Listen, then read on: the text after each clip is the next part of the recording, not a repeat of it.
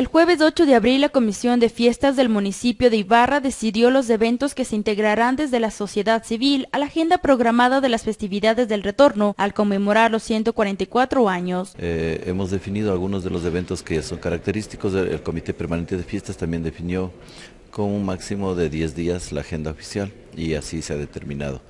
Habrán los eventos propios de una agenda más bien cultural, educativa, académica y deportiva. La presentación oficial de las festividades se realizará el 18 de abril con un evento especial. En una rueda de prensa que será justamente en la parte posterior del edificio de la municipalidad.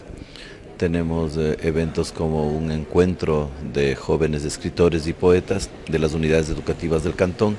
Tenemos un ciclopaseo que va a recorrer algunos de los polideportivos del sector urbano. Entre las actividades programadas se desarrollará el Festival de Pasillo, con el objetivo de impulsar el talento ibarreño a través de nuevas melodías. Tiene por objetivo el ir promocionando la creación de nuevas canciones, de nuevas melodías que respondan a la capacidad creativa de nuestros autores y compositores del norte ecuatoriano.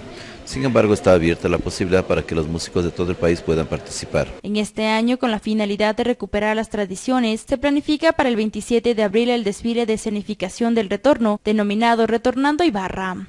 Este arranca desde Chuchupungo, alrededor de 1.200 jóvenes, estudiantes de las universidades, de las unidades educativas, también empleados de nuestras empresas públicas, estarán recreando cómo fue el retorno hace 144 años.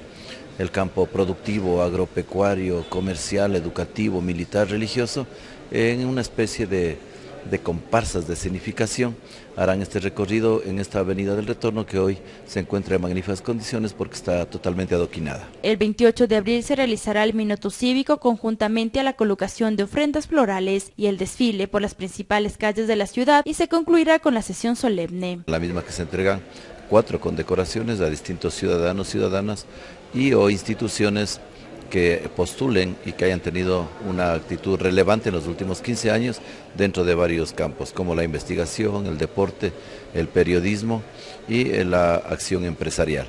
Con cámaras de Digmafla para TVN Canal, Eliana España.